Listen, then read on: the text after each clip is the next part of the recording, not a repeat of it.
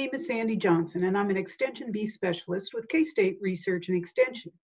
Today I'd like to talk about implants in suckling calves, why to use them, and then address some management considerations that may influence the decision to do so.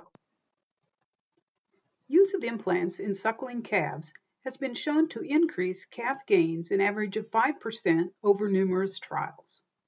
When conditions are favorable and calves are gaining more weight, the benefit from the implant will be greater. Price of implants range from a little over $1.30 to $5, so it only takes a few pounds improvement in gain to pay for both the implant and labor. The more expensive implants have a longer payout and greater return in total weight gain.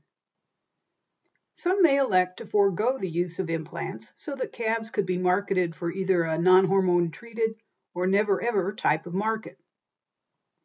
Those that do so will need to take active steps to market the calves to be paid for giving up the added weight gain that implants provide.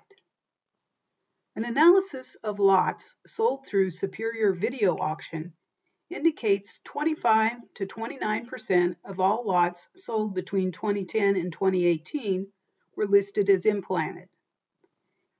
In 2017 and 2018, implanted lots sold for a higher price than non-implanted.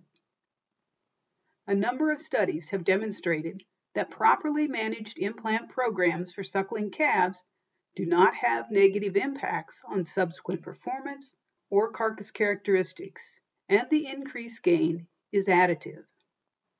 If you raise your own replacements, I would avoid implanting heifers born in the first 30 to 40 days of the calving period. These would be targeted for your replacement group.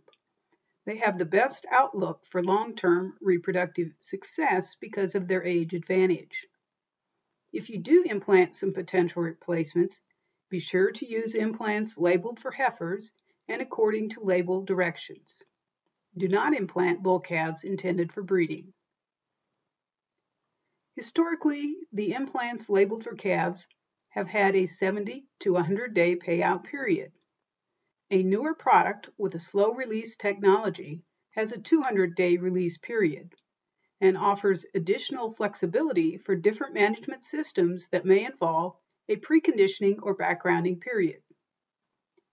Implants are a tool producers can use to cost-effectively increase weaning weights. Larger data sets do not show a market advantage for non-implanted calves. Look for implants labeled for use in suckling calves and use according to label directions. Not all implants are labeled for use in heifers intended for replacements. For more information about use of implants in suckling calves, contact me or your local county extension office.